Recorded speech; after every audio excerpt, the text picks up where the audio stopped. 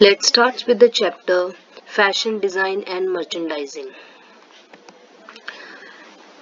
Fashion design and merchandising means the study which gives knowledge how the fashion business works.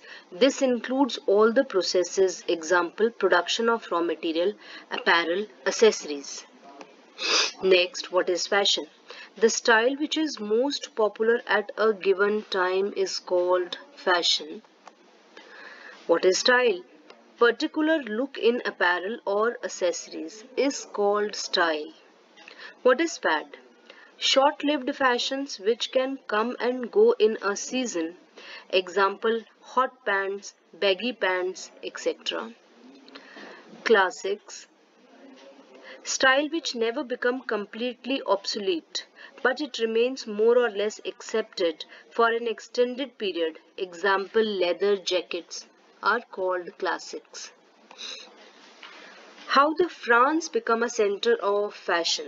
Let's study about this. Until the Industrial Revolution 1760 to 1840, people belonged to two classes, wealthy and poor.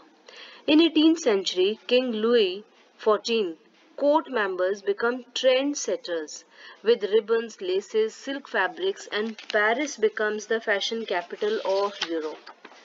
Industrial Revolution marked the beginning of technology in textiles. Example, power looms were invented. Then there was the invention of sewing machines by Isaac Singer. Long wearing pants with the pockets for the tools were made by Louis Stratus. Later, this becomes popular as denims. In 1818, women started wearing separate skirt and blouses. So mix and match started. This is how the Paris becomes the hub house of fashion. What do we mean by fashion cycle? The way in which fashion changes is called fashion cycle. It passes through 5 stages from introduction to rejection. First stage, designer through research and ideas offer new style to public by changing color, shape, line. Second stage, there is increased popularity, new fashion purchasing, wearing by many people. Third stage, decline in the popularity, so many copies are made that people get tired of it. Fourth stage, style is rejected. Fifth stage, consumer turned to a new style. What is fashion merchandising? Planning and promotion of sales by presenting a product to the right market at a proper time through skillful advertisements and attractive displays is called fashion merchandising. Who is a fashion merchandiser? The person who is associated with production, promotion, distribution and products in the fashion industry is fashion merchandiser. 3 steps in merchandising. Manufacturing. The merchandiser with the knowledge of history of clothes, socio-cultural understanding takes designer's vision and manufactures an item. Second stage, buying. Merchandiser buys fashion items and present in the store. He promotes designer's item through fashion shows. Third, selling. Merchandiser buys the work of designer who sells fashion items to stores and then it is sold to consumers. Levels of merchandising. First, retail organization. Merchandising. It moves fashion from designer's showroom to retail floor and into the hands of consumers.